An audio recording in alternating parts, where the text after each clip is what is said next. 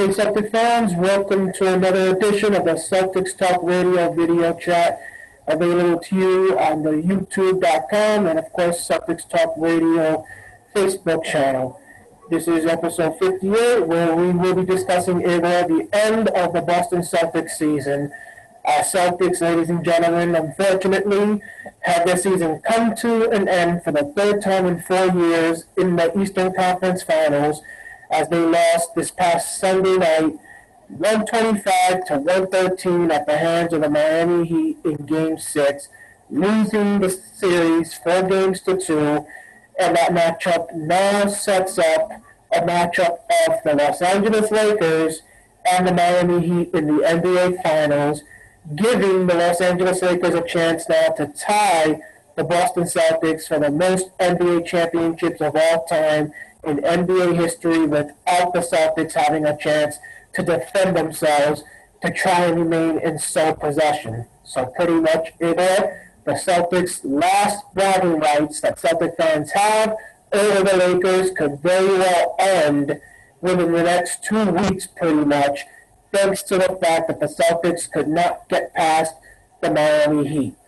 So it was pretty much a crazy Game 6 overall, one that you could pretty much say the Celtics only in the fourth quarter had the lead and looked like they were going in the right direction before finally they self-destructed.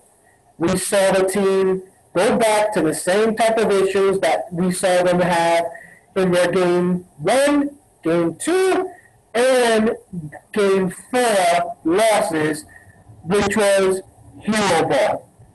A lot of the top players on the Celtics squad decided to start taking a bunch of threes, step-back threes, or one dribble, one pass, and take a shot. The ball movement completely came to a halt, and the Celtics went an extended period in the fourth quarter without a single basket made, while Miami went on a nice run for them in order to put the game away and clinch the Eastern Conference title. Now, Danny Ainge and the team have a lot of questions that have to be filled going into next season, from do they force Jayson Tatum to play for them for basically $10 million by executing the team option on him and make him wait for next season, basically, next year, before they give him a max contract, knowing that you could take Tatum off, or do they give him that max contract this season, in this case, in hopes of guaranteeing that he takes it and not risk him hitting free agency next summer? You also have the fact that technically the Celtics roster is likely going to have to stay the same, because the Celtics, regardless of if they give Tatum the max contract or not, are not going to have any money available to improve the roster. And so how is Danny Ainge going to do anything to help create a second bench unit? So we'll discuss all of that, but let's get your opening thoughts on this series overall, and the fact that you and me pretty much said from the get-go, from the beginning of this season, that this Celtics squad, with now not one, not two, but 3 max contract players, and a rising star in Jayson Tatum that everybody was saying is the next top star in this league, meaning that you were soon to have 4 max contract players once he gets that offer. You were in a situation where technically, unless you face Philly or Milwaukee, and the NBA proved that they wanted those 2 teams to face each other, and so you were screwed in a potential playoff matchup like you've been screwed in the past when facing a LeBron James-led team, and you know, fans, what type of screwing I'm talking about. Unless you faced one of those 2 squads, there is no excuse to lose to anybody else in the Eastern Conference and not get to the NBA Finals. Sure enough, our worst hopes basically came to fruition, and this team failed for the third time in 4 years in a matchup where we can basically say they should have came out victorious, and now we have to deal with fans pretty much giving them a pass, exactly what you and me felt was going to happen, that we say shouldn't be happening. Yeah, and what is the worst part of, I mean, worse than the Celtics, worse than the Celtics don't make finals is that Los Angeles Lakers are in the finals and, excuse me, most likely they are going to win the finals. In fact, I'm going to bet with every single fan out there that is writing me that Miami Heat is going to win the title. I would love to. I would be ecstatic uh, to, um, but, but, but, uh, I said alongside you that since the bubble was officially opened, that the Lakers will win the title for three reasons that are not basketball reasons. LeBron James to catch Michael Jordan for GOAT. That story is getting on my nerves very, very much. But NBA cares about it because it is attracting too much stupid fans and they are living from that.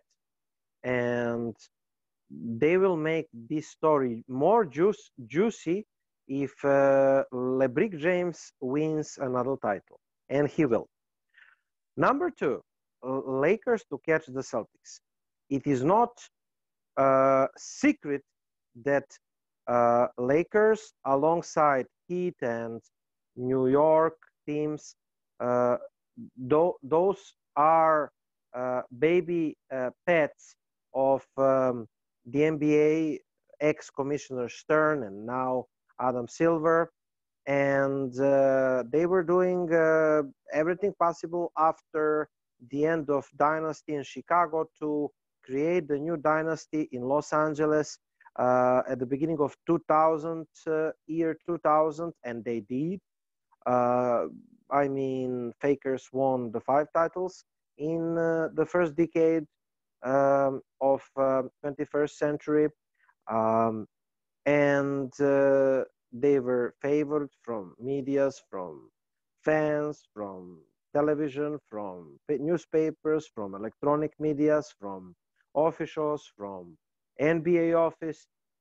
They have been given practically everything. They have been allowed to form super teams whenever they want, however they want, except that banned CP3 trade. I'm not sure what happened in this case, Chris Paul trade. I think this was something personal between Los Angeles Lakers and the commissioner, but it doesn't matter right now. The reason number two is because NBA wants Lakers to overcome the Celtics and to become the best franchise of all the time. And sadly, the Fakers will succeed it because the Celtics, from my perspective, Daniel, because I'm not smoking some crack like all the other fans, so it seems like you and I must start to do some drugs like the other fans are doing, obviously, to believe that the Celtics are going to win the title in the next 5 years, you know. But because we're not smoking crack, we do not believe that the Celtics are going to win the title anytime soon. And sadly, the Lakers will surpass the Celtics in, I think, the next year, 2021. The Lakers will be the franchise that is having 18 banners, and the Celtics will stay at 17. For me, this will be the disaster. The most horrible, I mean, the most horrible thing that could happen, my nightmare will come true. Now, the third reason is because Kobe Bryant died, and NBA alongside Lakers, they want to dedicate the title to late Kobe Bryant. I tried to explain that to dickhead fans around the web, including Balkan fans.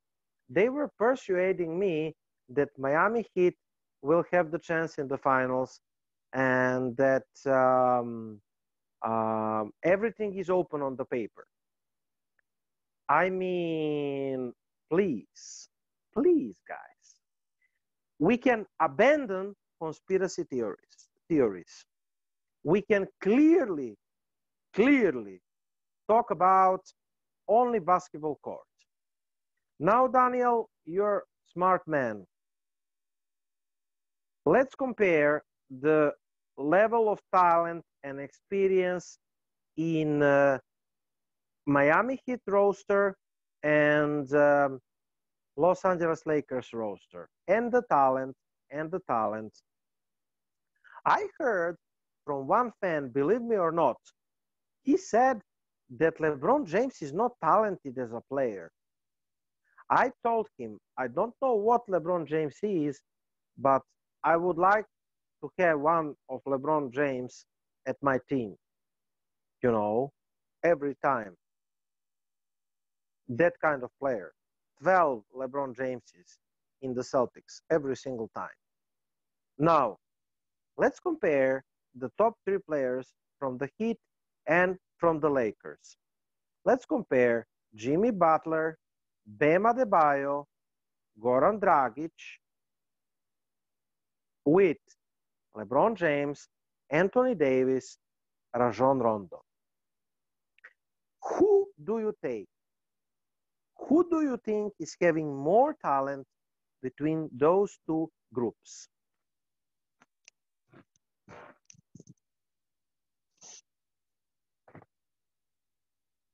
Well, pretty much, you gotta be a fool to not believe stuff like this happens. Look at any other sport, that has had somebody either retire that people basically either had a ton of respect for, or that they had a historic career, or that they died as well. In this case,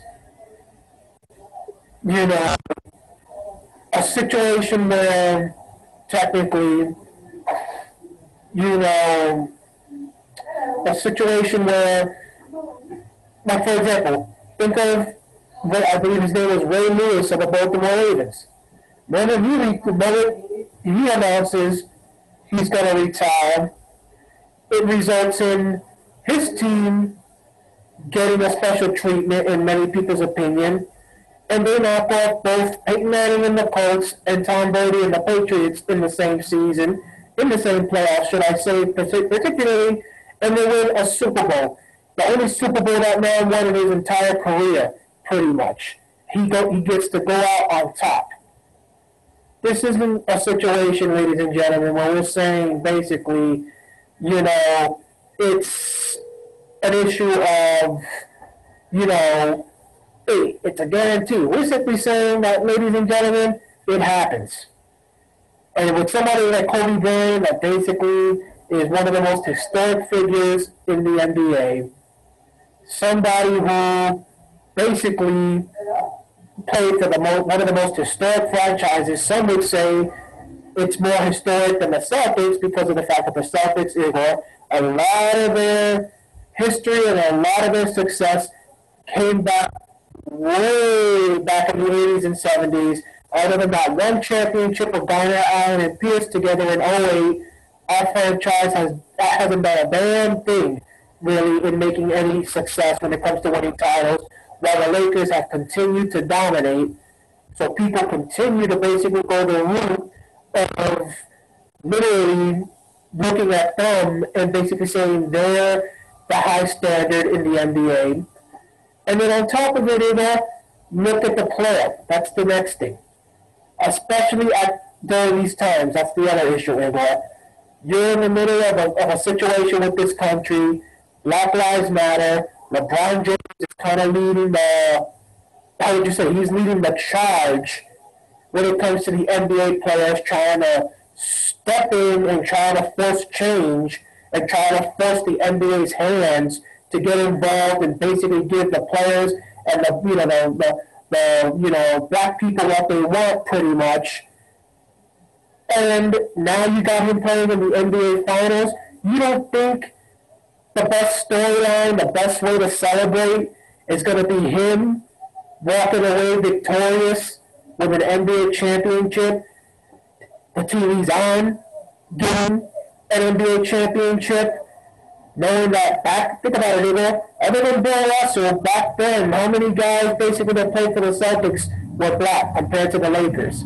The top player for the Celtics in this case back in the 80s was Bird, and he was white, while it was Magic black for the Lakers.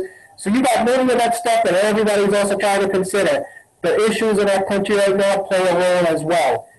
Who is more likely to basically get a situation where the story... By the way, Daniel, because of the color, I know that maybe somebody will hate me for saying that when you mentioned this. Larry Bird was underrated as a player throughout his whole career because of his color. He was called the best white guy that ever played the game, and I agree. But he was kind of underrated in the GOAT discussion, you know. Right now, where LeBron James is playing pretty much as his prime, and he's going to surpass Larry Bird in number of titles, I'm sure. So, I mean, the guys are even underappreciated. I mean, the public, general public, underappreciate Larry Bird even more. But I don't think that the color helped Larry Bird. On the contrary, it was the burden for him, because NBA is pretty much black guy league as we know it. Please go on. But like I said, I'm simply saying that technically this is a time where if you look at the two teams, which team is it going to benefit more if their top star walks away victorious and basically manages to help make a bigger impact in this country? Jimmy Butler or LeBron James? Who do we hear spending more time right now putting money into efforts to kind of help the issue in this country? Which one of them do we see spending more time but taking to social media, trying to basically basically try to tell people, vote, help us basically get Trump out, yada, yada, yada. Which one is it? It's LeBron, obviously, in this case. So, literally, I think everything is set up that they're guaranteed, like you said, Igor, if there's any season where it's been guaranteed for a certain team to win, it's this season. For LeBron again, Daniel, you and I are offering, like I offered, the bets to those Heat believers. Put your money. Do not just say empty words. If you're sure in Miami Heat, we will give you odds, and you put your money, we will put our money to Miami Heat winning the title. And do not tell us after Miami Heat loses the finals, oh, we knew it. Or Miami Heat lost, but they had chance. They didn't have chance. They don't have chance. Please go on. Sorry for interrupting you again. Yeah, so that's all, really I have to say. This whole thing, everything that's taking place from basically Kobe Bryant's death in this case to basically the roster and how the two rosters are set up, to the historical impact of what it would mean for a Lakers win and a win for LeBron, to what's going on in our country and the impact it would have if LeBron, who's the biggest supporter of Black Lives Matter in the NBA, in my opinion, and the biggest anti-Trump person I think you can find in the NBA as well, at least one of them, all of it is going perfectly in favor of him basically in the Lakers winning, which is why, it's a guaranteed win. Celtic fans, unfortunately, you're not caring about the Celtics. You're not caring enough about the Celtics basically making the NBA Finals. also means you did not care enough about us staying ahead of the Lakers in this case. Another reason why we're there, I'm not going to watch a damn second of these NBA finals in this case. And Me too. Me neither. Me neither. exactly. There's no Me reason neither. damn second. They're going to try to make some storylines out of it. Oh, LeBron versus Pat Riley. How does LeBron look going at it with his former, owner in this situation? Him versus Spolstra, the former coach in this case. We all know those two things don't mean a damn thing in this situation when it comes to what's going on the court in this case. Everything that's going on elsewhere in this situation is really all that matters in this situation, and it's all been set up from the get-go. Everything's been set up to make sure this ends up happening in this case. So, Absolutely. gentlemen, And if you don't see, you're one idiot. Excuse me for insulting, but if you cannot see it, you're one simply said you're one idiot.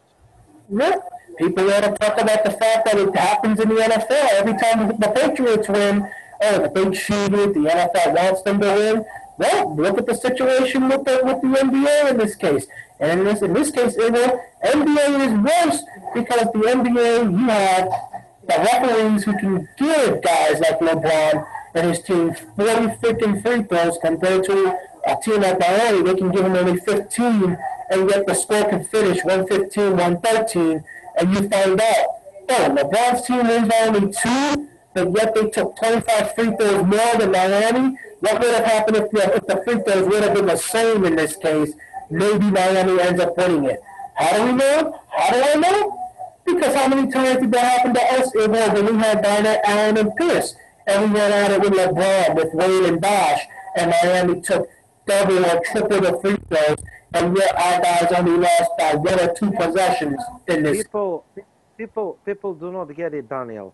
They first do not understand how NBA is working, and you and I have been 2 years from last 2 years spent explaining to the fans how NBA is working, and they still do not believe in it, despite they are seeing that with their own eyes. So practically they are denying reality. So they do not get how NBA is working. On the contrary, they are still talking about basketball things, talent, matchups, that kind of stuff.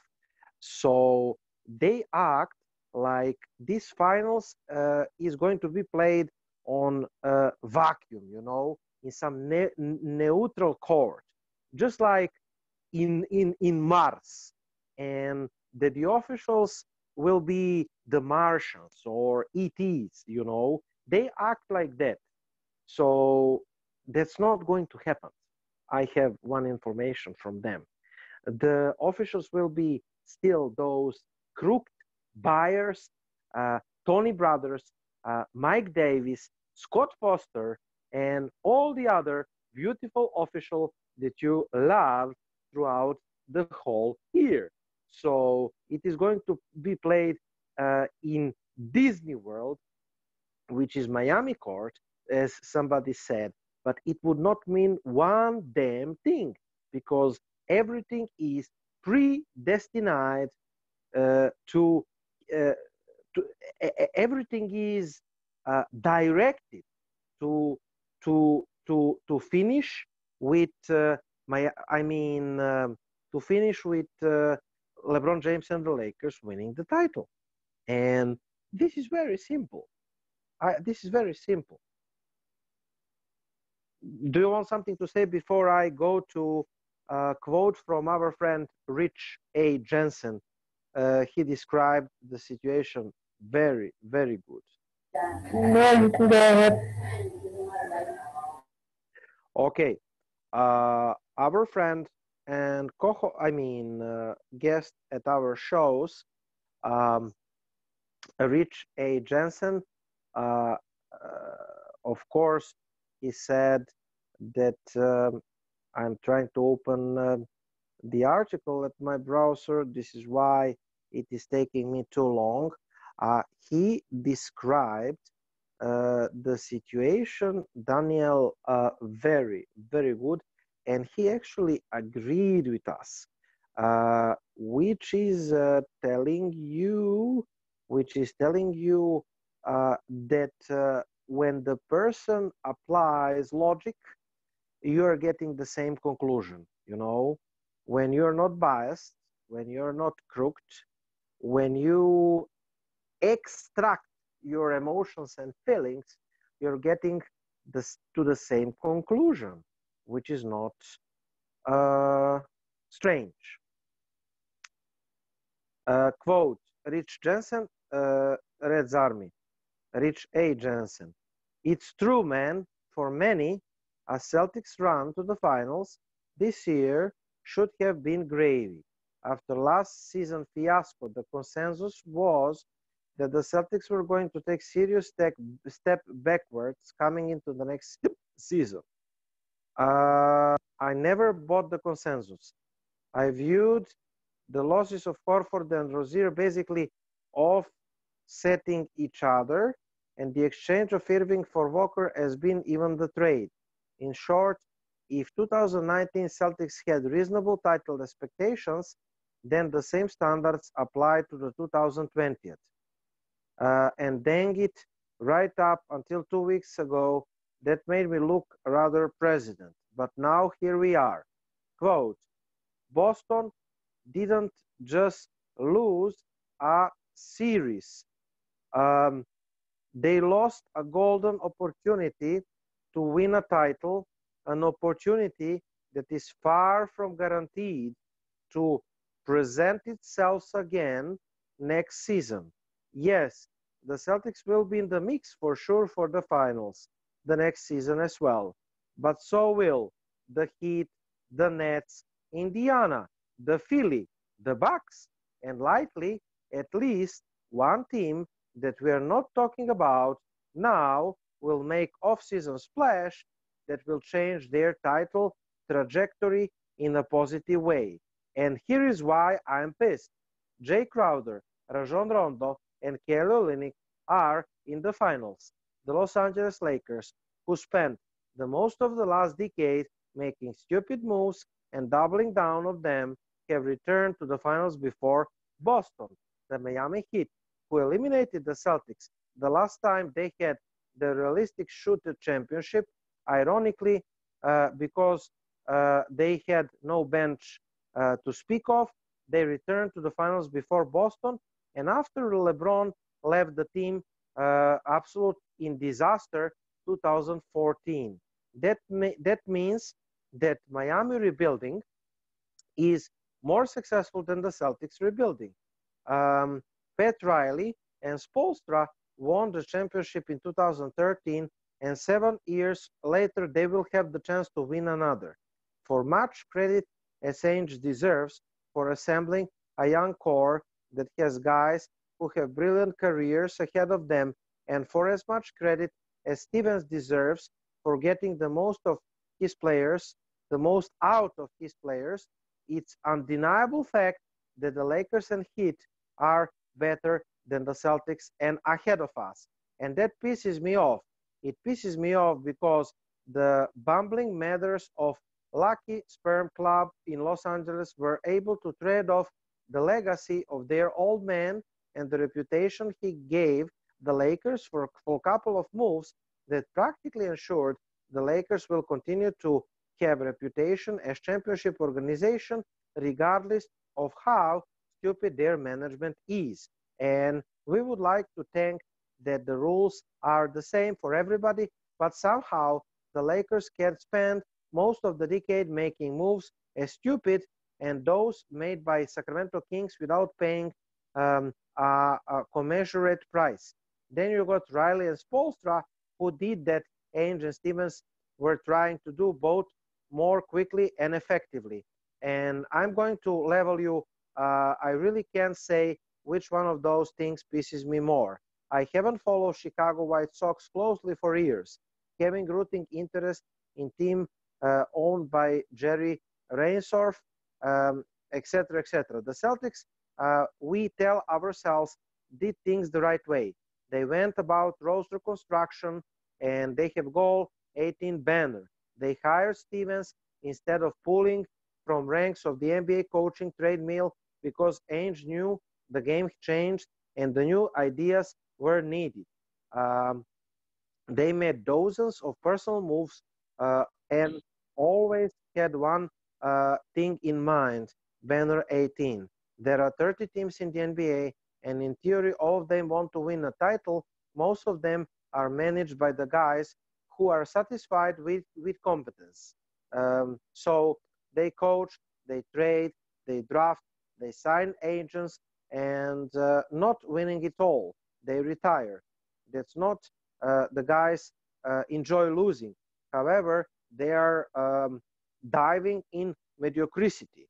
So we know Rajon Rondo is not wired that way. Jay Crowder, not wired that way. Pat Riley, not wired that way. LeBron, not wired that way. We know Eric Spoelstra and Kelly Olynyk, they are not wired that way. Now, when you look at the Celtics roster and front office, about whom can you say that for certain? On the team, the only player who seemed to be winner is Marcus Smart. Tatum and Brown are driven to be good as they can be. Walker and Hayward have high basketball IQ. Williams and the rest of bench mob raw potential. And Stevens is the only guy I can imagine taking this loss personally. As far as coaching staff and the front office, Danny Ainge, I can say for certain, is the one guy in that group who takes losing personally. He has an affable personality and downplays his roles in affairs. But make no mistakes, behind the scenes, he hates to lose. And for Ainge, it has to sting you that three guys he traded are all in the mix for the ring, while the fourth guy he let walk also has a shoot. What about Stevens? I want to say at first, the way the team faded down the stretch again, the way the team once again failed to live up to the expectation, regardless of the rest of us thought was possible, is going to eat at him. Like Ainge, I hope he reflects on the fact that four guys he coached have reached a level of competition that he hasn't gotten yet. We talk about how much Stevens is able to get from his players, and in comparison to everybody but Spoelstra, he looks brilliant. But Stevens can't look at the result of this series without realizing that he was outcoached. Yes, arguably, he was outcoached in 2019 as well by Mike Budenholzer. But his mistakes last year were not all himself. Stevens' failures as a coach 2019 were more about letting players dissatisfaction shimmering without addressing it, more than specific matchup mistakes. His failure in 2020 came head-to-head with the coach Spoelstra and even Nurse. Last year, when the Celtics lost to the Bucks, I talk about Larry Bird is still irritated by the way the team quit on Bill Finch in 1983. This team is young, incredibly young, the least experienced team in the NBA. But as Larry Bird knows, as every generation ex-Celtics fans knows, nothing is guaranteed. Len Bias and Reggie Lewis died. Kendrick Perkins blew out his knee. Jeff Green has outrageous heart conditions. Isaiah Thomas has structural defect in his hip. Gordon Hayward snapped his ankle in half. Nothing is guaranteed. Nothing is guaranteed. Remember, Celtics fans, nothing is carved in stones, including Jayson Tatum and Jaylen Brown becoming superstars for decade and plus. The Celtics had, and I repeat, had golden opportunity last year that will not repeat most likely the next year. One that squandered because too many guys couldn't put the team ahead of their own interests because their young guys thought that being great means not having to put in the work. This year, the Celtics had gotten golden opportunity. They were good enough that they could have breezed throughout the Eastern Conference as easily as Heat did. that they didn't is squarely on their shoulders. And I hope that bothers those guys, because it bothers me plenty. Daniel, nothing more that we can add on the story, you would say, right? Yep, there's nothing more. You and me said enough when it comes to the situation this season in the group and on the radio show and other chats. You can't be guaranteed that basically next season everybody's going to remain healthy.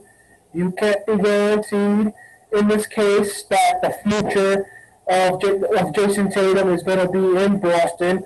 As I just mentioned, the team can basically force him to play for next season for $10 million. But you do that, you risk pissing the man off, and he could definitely end up ditching you the following season if he basically ends up getting an offer somewhere else. I've told you, Igor, I think Jayson Tatum, if he gets an offer from the Los Angeles Lakers after LeBron leaves, he's likely to take it in this case because he wants to follow footsteps of Kobe Bryant, his mentor in this case. You know? So I wouldn't be surprised if Tatum ends up ditching you at some point in the near future. In this case, we all know in 5 years. Yeah. In 5 years, in his prime. Left with him. I wouldn't be surprised in this case if we end up seeing at some point Gordon Hayward gone. It could be in a matter of weeks, a matter of months. If the Celtics, and I think technically that's probably what's going to have to happen, if the Celtics want any chance of improving the roster, you know, you got the issue of Marcus Smart, who's going to want to get more money, and if Danny Ainge basically gives all the money away to guys like Kemba, Hayward, Tatum, and Brown, it's going to be difficult for him to try and give a major contract to Marcus Smart on top of it and still get a decent bench. So there's a lot basically, and as you said, you mentioned a few teams, Igor. You still got to consider the Toronto Raptors that are still going to be a threat. You know, they really eliminated Jimmy. They don't have Kawhi Leonard now with the Los Angeles Clippers, so they're still going to be a threat for the future years in this case. The 76ers, obviously, as you mentioned, you know, you got by them, but they didn't have all the best. 76ers are hiring coach Brad Stevens, and they're going to try to make a splash, trade one of their top two guys probably in order to get another star and to start over. So do not count out the Sixers. Yeah, and on top of it, they're considering, you know, they're looking for a new coach. You know, they've discussed with Tyronn Lue. They've got head coach Doc Rivers basically now over there talking with him today. So you never know basically what can end up happening. But I'm simply saying, but the Eastern Conference, next season, this year you are guaranteed, that's the truth, guaranteed to finish in the top 4 so long as you took care of your business. Only thanks to the circumstances. The bubble, not all players participated. You didn't have Kawhi Leonard at the East. Giannis Antetokounmpo eliminated thanks to his crappy supporting cast. Kevin Durant out. Kyrie Irving out. Kawhi Leonard out. You have the clear 76ers injured injury for Simmons, and they were out. So you had the clear path to the NBA Finals. You have the team that you was favorite against Miami Heat, and you lose. And no matter how positive you are, you cannot say that this is the success for the Boston Celtics. For Atlanta Hawks, maybe it would be the success coming and losing in 3 Eastern Conference. For Boston Celtics, this is not the success. And the next year, the people are crazy. I mean, I have Keith Smith, Daniel. Keith Smith believes that the Celtics will be better without making any moves. And he practically said that the Celtics don't have to make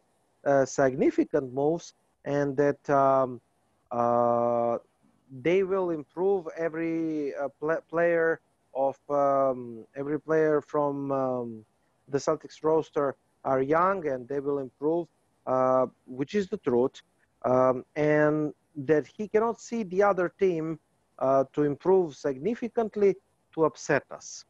I mean, I said, great. If that happens, that the Celtics are in the finals next year without making major moves, I will personally congratulate Keith Smith for having the vision and for having the right view ahead of him. But I cannot see that happening, Daniel. For example, take Brooklyn Nets.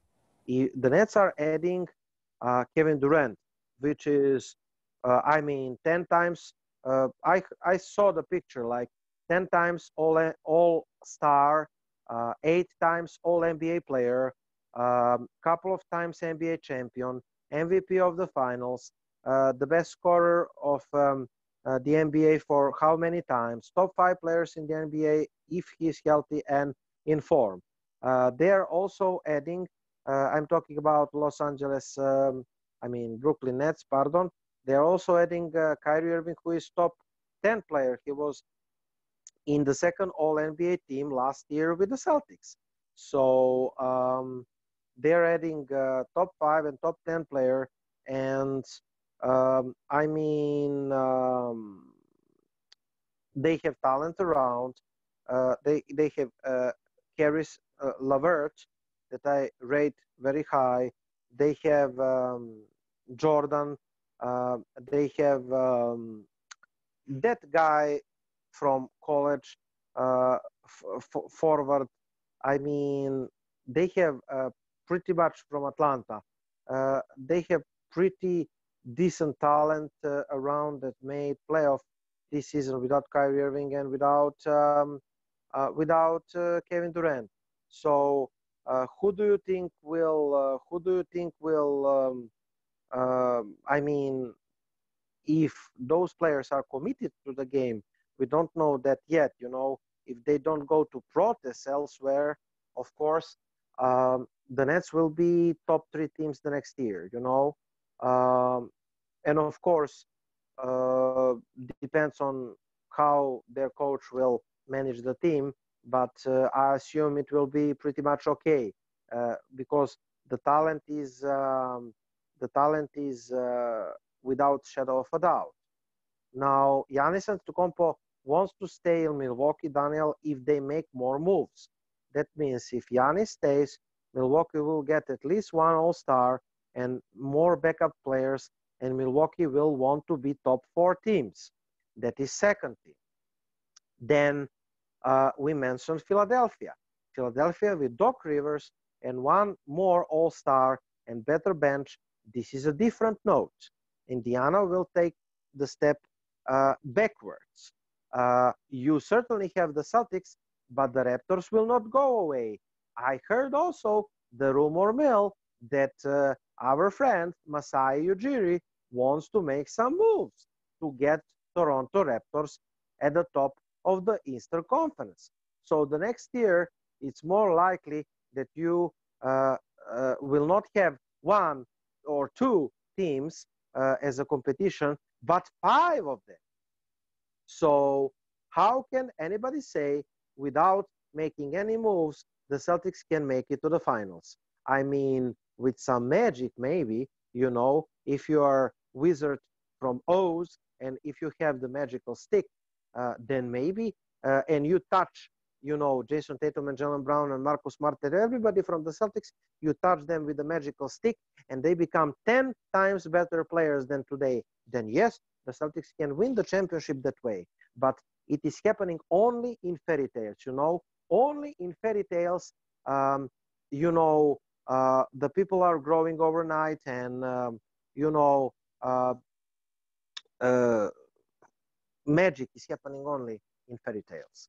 I do not believe in fairy tales. I'm old enough. So the next season, I can see the Celtics losing in the second round. And the Celtics fans must be prepared on that.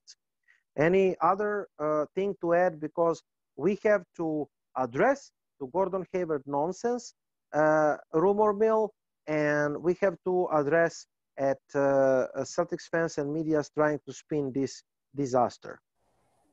Yeah.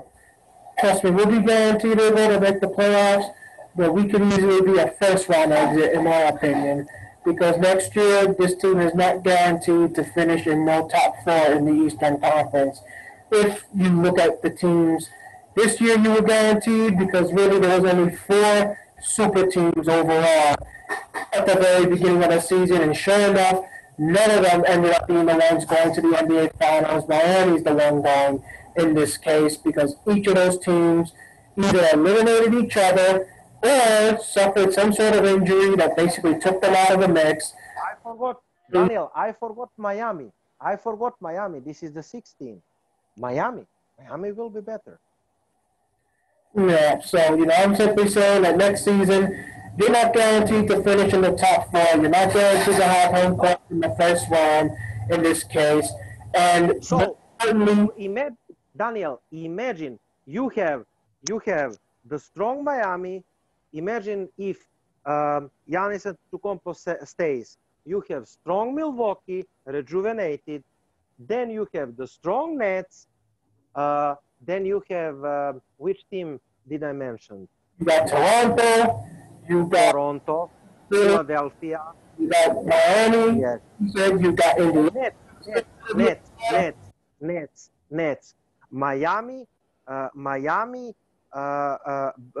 Bucks, Miami, Bucks, Nets as a main competition if they're strong, plus a couple of other teams like Philadelphia and Toronto will try to make a splash moves, like Rich said, right?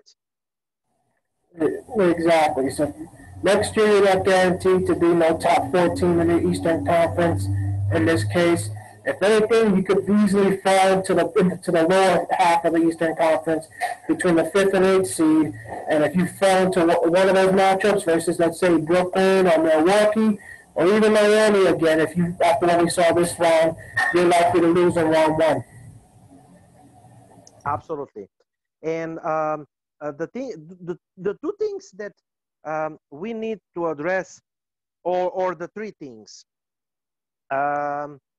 more talking what is missed in this year's team on our show Saturday. People, I mean, the Athletics, Jared Weiss, he started the rumor mill about Gordon Hayward that could be traded for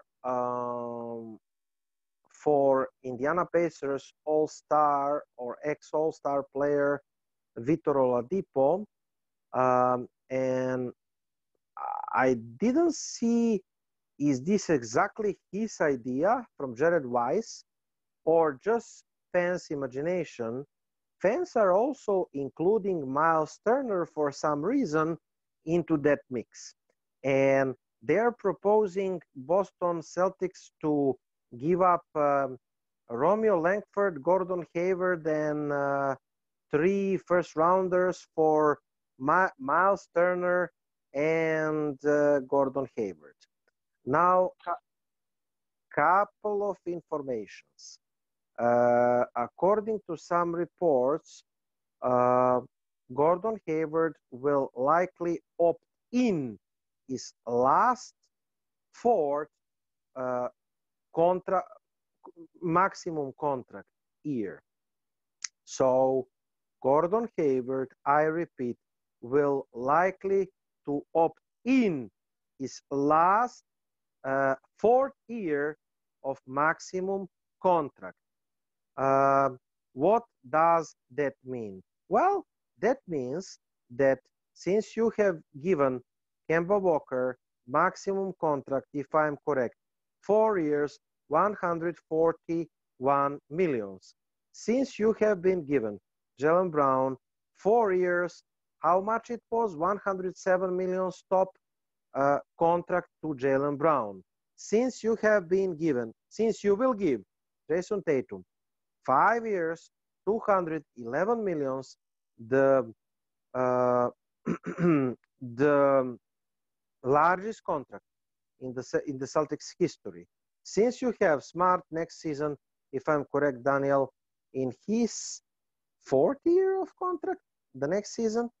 So those four guys that I mentioned, you will have Tatum max, Walker max, Hayward max contract next year, and Jaylen Brown 12% close to max deal.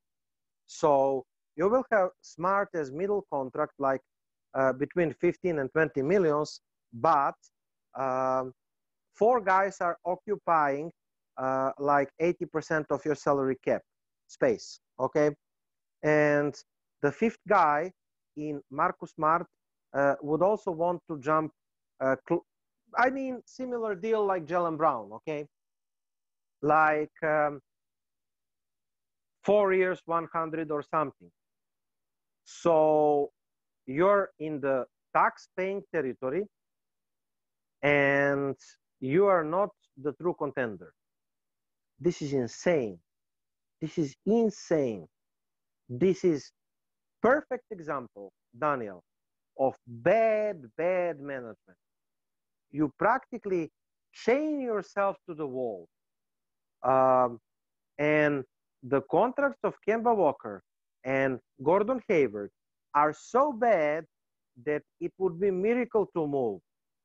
Or to correct myself, not exactly miracle, but you will have to, I mean, add young players and the picks to get rid of Gordon Hayward's contract. If you want to get rid of Gordon Hayward's contract, and we don't have any inclinations that Boston Celtics wants to trade Gordon Hayward. I repeat, from the Athletics, those are not the rumors, Oladipo for Hayward.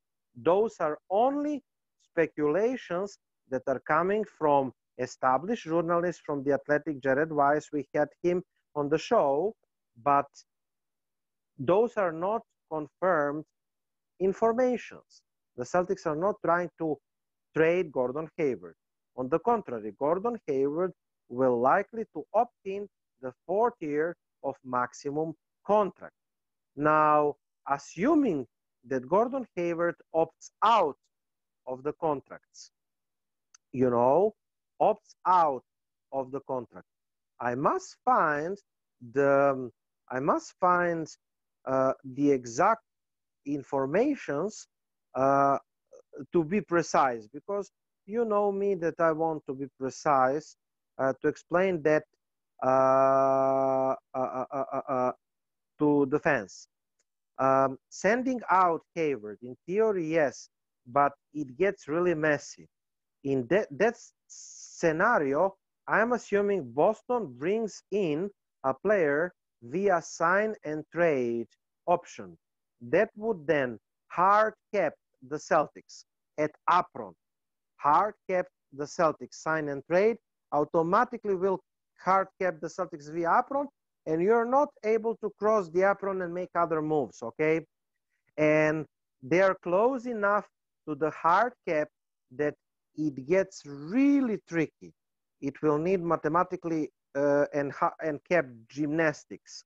Just running this back because it keeps coming.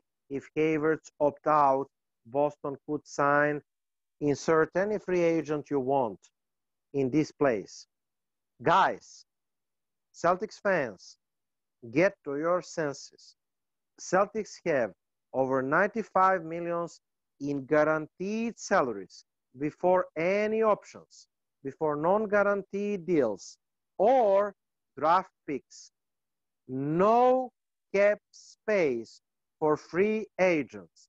95 millions guaranteed.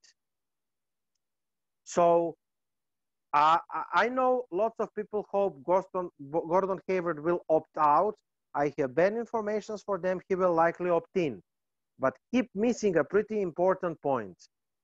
That doesn't create a cap space for Boston.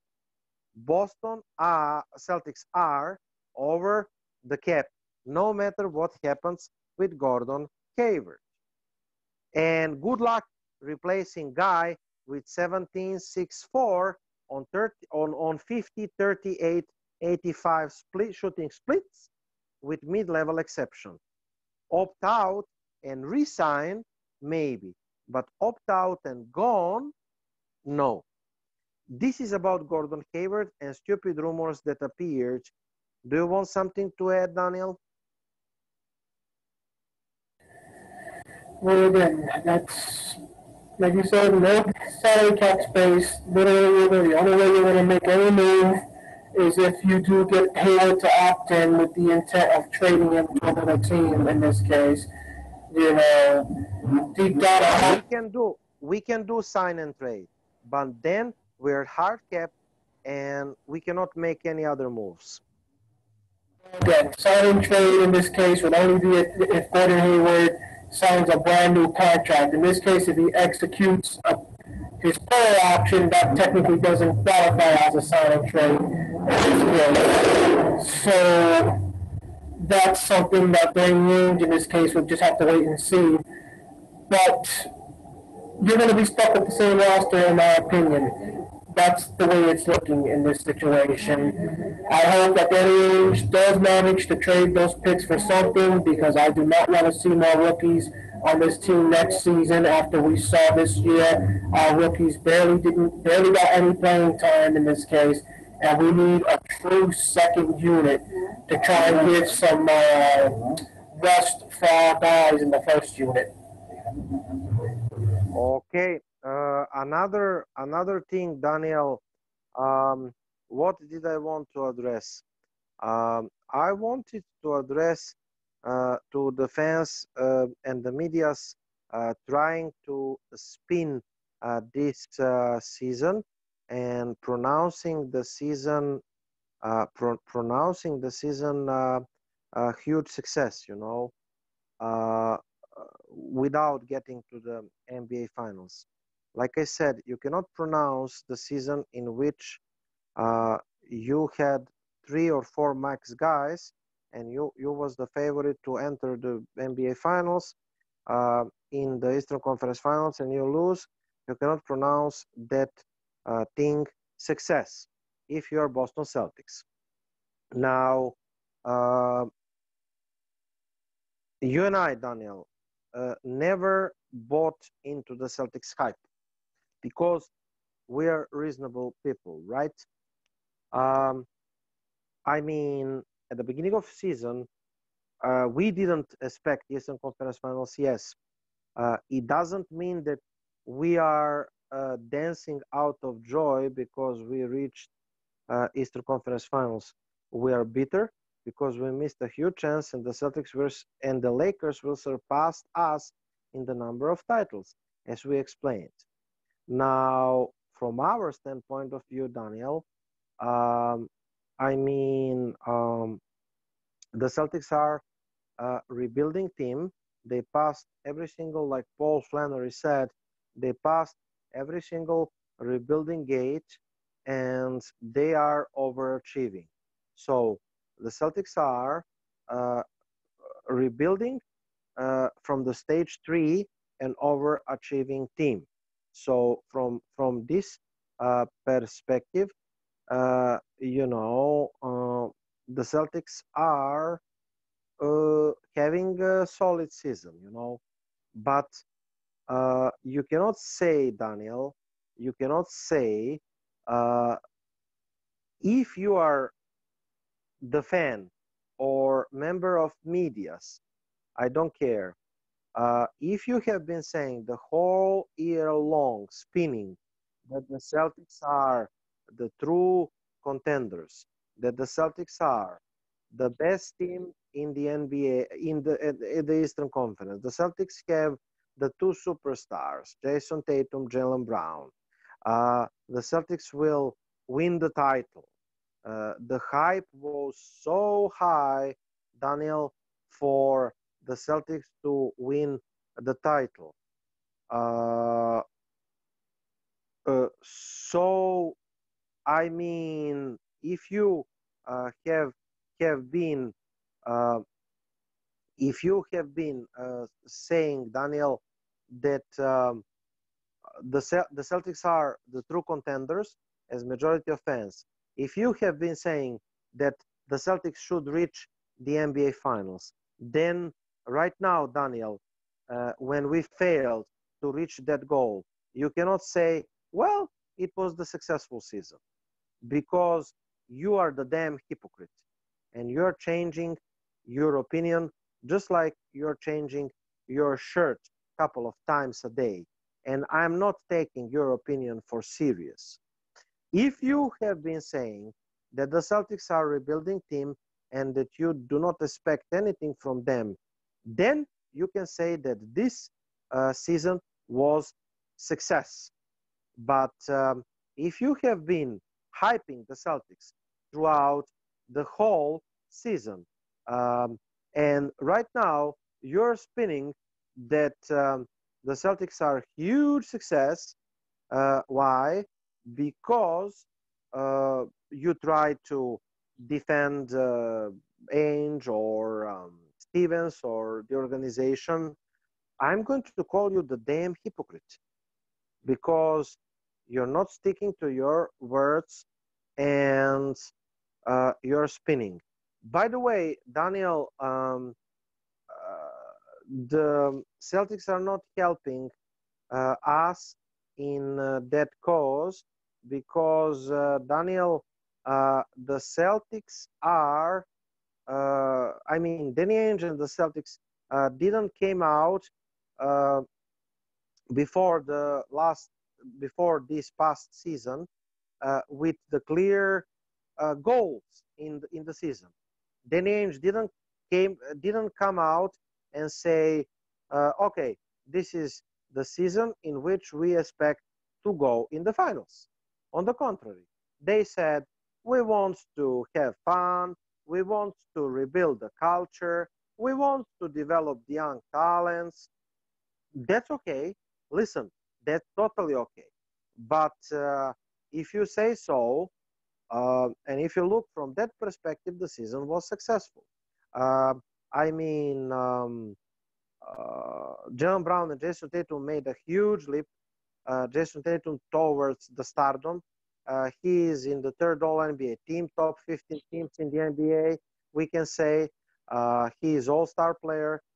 He's the best player at the Celtics, and I'm really happy about his development. And Jaylen Brown has been consistent throughout the whole year.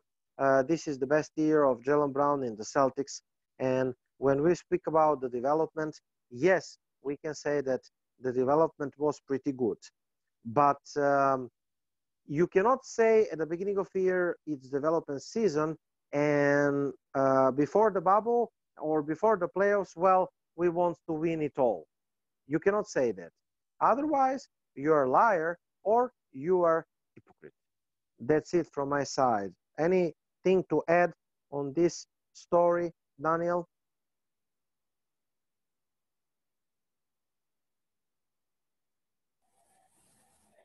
That's one thing. Too many people want to say that they're too young, that they're too inexperienced to basically be put with too much pressure and too many, expectations. Ladies and gentlemen, if you're not that last season pretty much said this team basically was going to be in a and of course, Daniel, nobody should criticize them, right? Only positive things. Yeah. Because they are too young. Yeah. But if you're one of those people that last season, whether you're in our group or not, if you're one of those people that pretty much said that when it came to the issue of who deserved to start at the very beginning of the season, we're talking, last season when it was pretty much Kyrie and Gordon Hayward returning to the starting lineup, and the intention was that Jaylen Brown and Terry Rozier were going to go back to being off the bench. If you're one of those people that basically said it's not right, Kyrie and Hayward don't deserve to start, let Rozier and let Brown basically start, in this case, and you make Irving and Hayward earn their spots back, well then, ladies and gentlemen, you don't deserve to give this team a pass. Because at that point, you pretty much said guys like Brown and Rozier were just as good, if not better, than Kyrie and Hayward, and that they were good enough, pretty much, to play the major minutes that the top players in this league have, and to have the expectations be put on them to get you a championship. If you're one of those people that, at the end of the season, pretty much said, I want to get rid of Kyrie, I want Hayward gone, I want Horford gone, I want Baynes gone, I want Morris gone, to keep Tatum, keep Brown, keep Rozier, and let those guys be the ones to basically lead that team, then you do not have the right to say they're too young and too inexperienced. Ladies and gentlemen, last season you had players who had experience.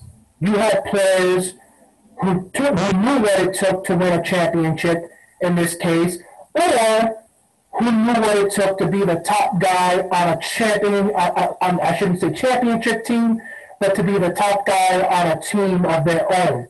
Ladies and gentlemen, we're only a few years basically removed from Gordon Hayward being the top player for the Utah Jazz for several years in a row. Kyrie Irving basically won a championship with LeBron James, and if Kyrie Irving is not on that team with LeBron James, that championship doesn't come, as much as you hate to admit it, and as much as many of you people want to give all the credit to LeBron. Al Horford, in this case, people forget how much of a critical role he played on this team, making it all the way to that Eastern Conference Game 7 run against LeBron and the Cavaliers the year that Kyrie and Hayward were out. If Horford isn't around, if Baynes isn't around, if Morris isn't around that year, you're not likely to get to Game 7 of the Eastern Conference Final back then when Jaylen Brown is in his second year and Tatum is a rookie. So I think it's time that you stop acting, like you said, Igor, like a bunch of damn hypocrites, and basically man up, woman up, however you want to put it, and basically and start treating these guys with the exact same way that you wanted to treat the other players on this team, and treat them the way you feel that that you want to rank them, pretty much. Give them the type of treatment that they deserve to be treated with based on your rankings. If they're as good as those guys you said we had to get rid of, well then, putting the pressure on a championship or bust type season shouldn't be nothing in this case to them. It shouldn't be nothing because every one of these teams in there that has those other guys, the team Horford went to, it's championship or bust for them. You don't see 76er fans giving the 76ers and Horford a pass for losing. Next season, once Kyrie and Durant manage to play after they recover from their injuries, you're not going to see them getting a pass for losing in this case if they don't manage to win a championship. In this case, you damn sure don't see guys like Kawhi, where he's at right now, getting a pass. You don't see it for James Harden and Westbrook. And these are a bunch of players that you all say Tatum and Brown are just as good as. So either A, you got to admit we're still in a rebuild, and if that's the case, we're still in a rebuild, then stop putting these guys in the same level as the top players in this league. You can say that we have a chance. They got a chance to be there someday as a top 5 player, but you cannot say they're there right now in this case if we're in a rebuild. Or man up, woman up, and say and have it in you to say they're there already, but then also know you're going to have to admit if they fail that they failed miserably, and that's exactly what happened with this Eastern Conference Finals loss to the Miami Heat. This team failed miserably. Taylor Snow just tweeted that the Celtics are third youngest team in the NBA. We are also among the shortest teams with 6'5". that will make you interested, Daniel. And they are third team in the championship race, and I mean, it is looking like success to Taylor Snow. Um, again, this is the great spinning, and you can be happy with Eastern Conference Finals, like I said. I'm not, listen, I'm not banning you to celebrate Eastern Conference Finals as a huge success. You know, if you want, you can put a fireworks out there and celebrate the huge success, you know. And also, they are mentioning as success that Celtics Jayson Tatum's jersey is fourth most.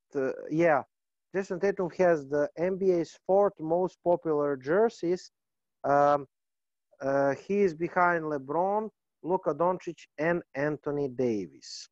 Congratulations to Jayson Tatum, and Celtics have three, two or three more jerseys in the top 15.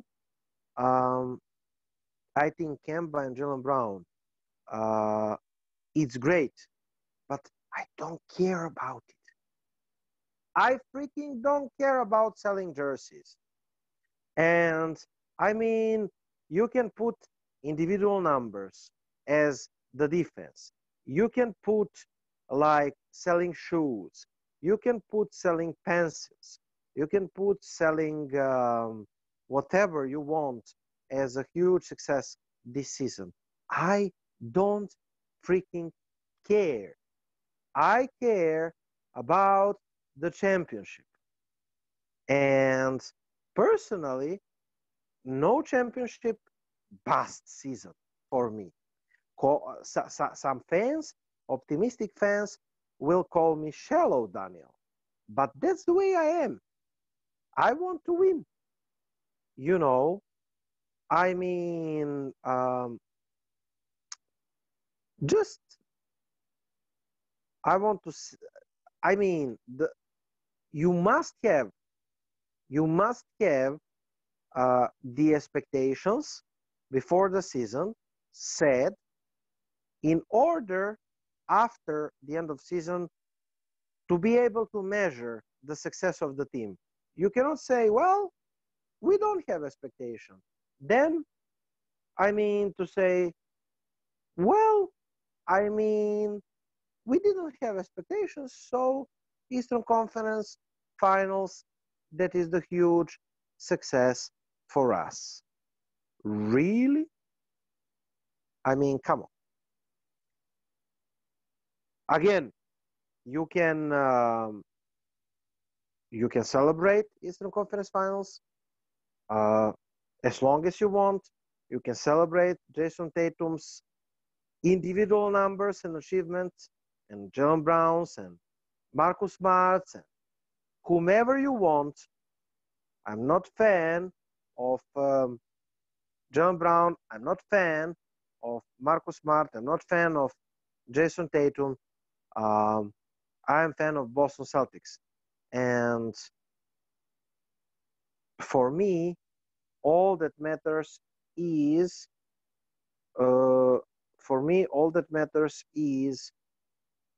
the success of the team. And this season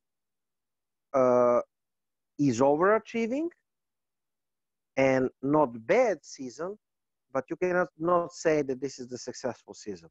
And this is the sentence I'm going to finish this show. And we're going to talk more on our show in Saturday. Daniel, want to add more for the end? Well, Danny Igor, situation where I can pretty much say, ladies and gentlemen, it's been a rough season, Igor, for you and me. Overall, Absolutely. and the rest of our team overall for the way we've been treated in this case overall.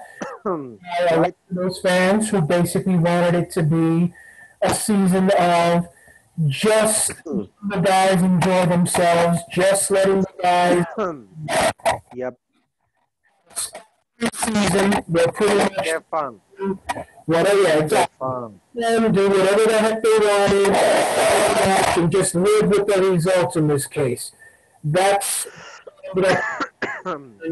and if we didn't basically give it to them like that, you and me were basically called out for not being true fans in this case. Yep. Obviously, in this situation, if we're not true fans, you and me would not be doing what we do with these video chats, with these radio shows, with the group. Heck, if I were a Celtics fan, you wouldn't see it. You can see their face, but you wouldn't see all this stuff behind me on this wall. And this is just the bedroom. This doesn't include, the wall down in my basement that has pictures of like Bird and Russell and all that down there. Pretty much my man cave.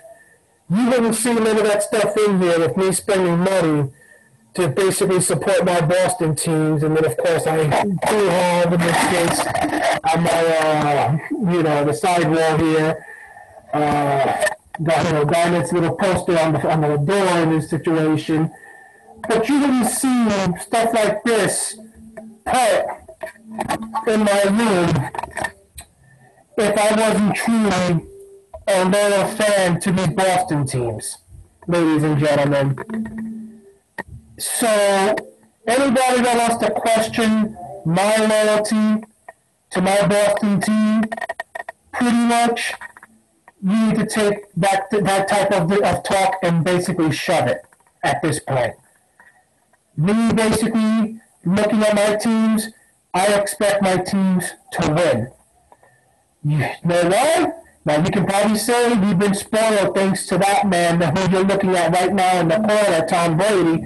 Thanks to him, Belichick, and the Pats, us fans here in Boston have been spoiled by the Patriots, as they're the only team, really, that managed to keep up and really get the job done over the last 2 decades, followed by the Sox being the closest thing, with the Bruins and the Celtics being a distant third with only 1 championship apiece. But that little bragging rights is on. That's the thing fans have to realize. You have one thing left going for you, Igor, in terms of bragging rights right now when it comes to being the best franchise in NBA history. And that's your championships. You have 1 championship more than the Los Angeles Lakers. And that could all end within the next 2 weeks. LeBron and them get those championships, then what the hell can you really say you have available to really brag about to say you're the best franchise in NBA history anymore? 1 championship. Yeah. One, But we said it. We said it, Daniel, that rebuilding through the draft, this is not working. And that we are afraid this is going to happen. This is what we have been saying since the summer 2019. And, we don't have anything to add on that. I mean, I have the fans asking me, do I think the next season will be better? Well, it can be better, but most likely it can be worse when you think about the results. Now, if you look at individual stats, and if you're a fan of individual statistics, then, man, I mean, you are, if you look at individual statistics, then you maybe will be happy, satisfied with the outcome of the next season. That's it.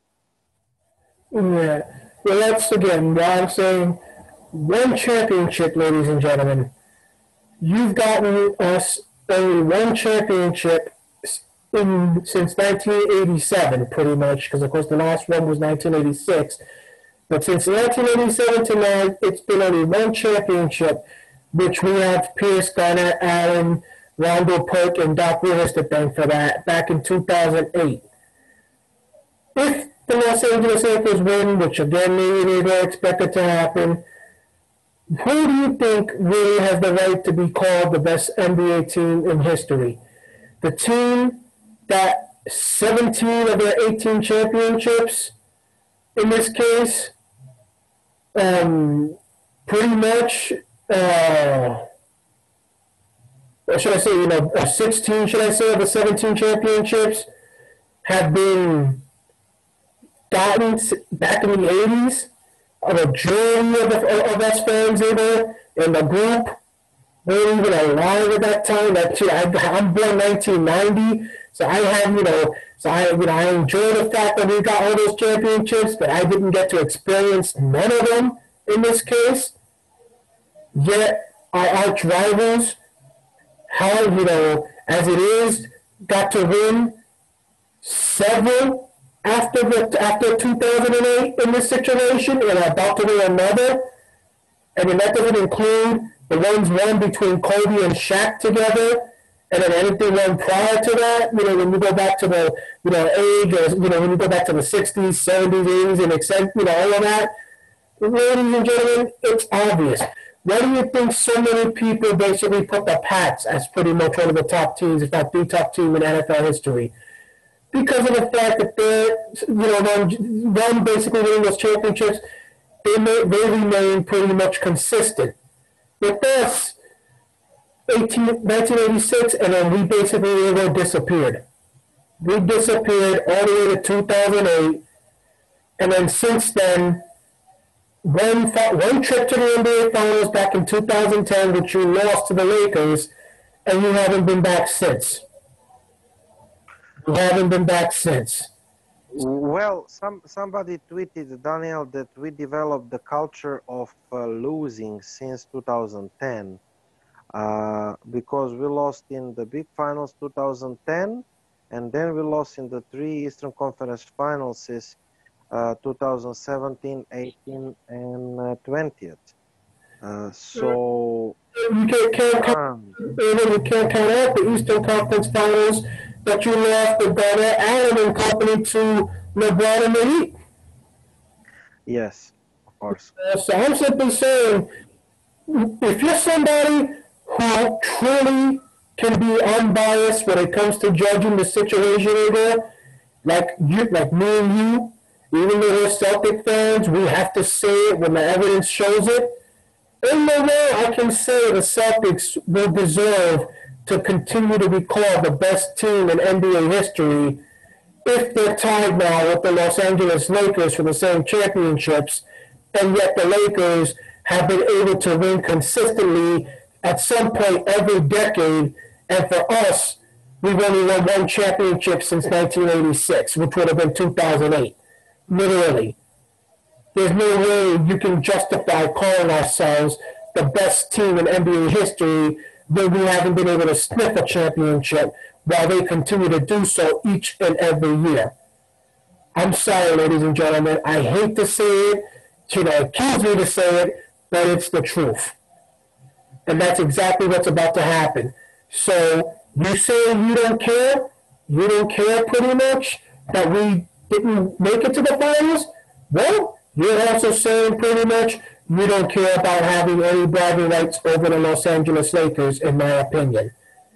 And the Los Angeles Lakers fans, they're going to make sure we hear it from them because we've made sure they've heard it from us all these years that we've remained ahead of them. Now, it's their time basically to talk crap and talk basically and make you feel the pain of basically saying, well, we told you. And next season, odds are they're going to possibly have a better chance of winning a championship to pass us and become officially the team with the most championships than we are to basically win a championship because of the fact that we're not going to be able to improve this roster in really any sort of way.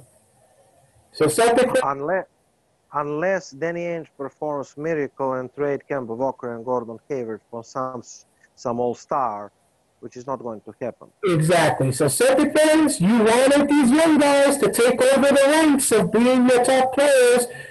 Well, now you're going to reap the benefits. Laker fans, thank the fans pretty much that want to think about the future. Ladies and gentlemen, you forget, Boston is not Los Angeles. The Lakers are always going to have somebody who's willing to run to them to become the new LeBron James, the new Kobe Bryant, the new Magic Johnson. That franchise, that city is always going to have that advantage over you where the moment a max contract spot is open, some superstar that's one of the top superstars in the league is going to be willing to basically go over there and get the spot. Unless the league ever, which this is another miracle if it happens, unless the league changes their salary cap type situation to a hard cap and makes it now where no team can go over the cap at all, and so that evens the playing field for every team in the NBA to spend the same amount of money and doesn't allow teams like the Lakers, the Clippers, the Knicks, the Nets, the Heat to basically overspend and try to basically get all the top guys to run to them. Unless that happens, LA is always going to have one advantage over you, Boston, and that's that the top players will always talk to them first before they come to you in this case. And that includes the possibility of even your guys right now. Tatum, I have no confidence that brother is going to stay with us the rest of his career. I have more confidence in Jaylen Brown staying here than I do Jayson Tatum. So keep an eye out for LeBron, Igor. Keep an eye out for the clock that's ticking on LeBron's career. The moment he's gone is the moment I feel Jayson Tatum will start letting the hints show that he's giving consideration to leave you to run to Los Angeles. And I think the hints will show that Los Angeles, the Lakers, are going to look to pry Tatum to go that way. Unless Tatum at that point completely self-destructs and falls off the pathway or the ladder he's going up when it comes to being one of those top players right now, and he completely crashes and burns and looks at complete junk at that point, you're going to see the hints showing, the signs showing that they're going to look to pry him from you, and he might even consider going in this situation.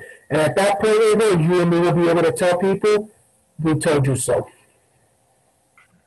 Yeah, but you're forgetting that LeBron James, the Ringer came out today, Kevin O'Connor, in which he said that practically the way LeBron James is treating his body, he can play until 40 plus years, and only he will finish career practically when he wants,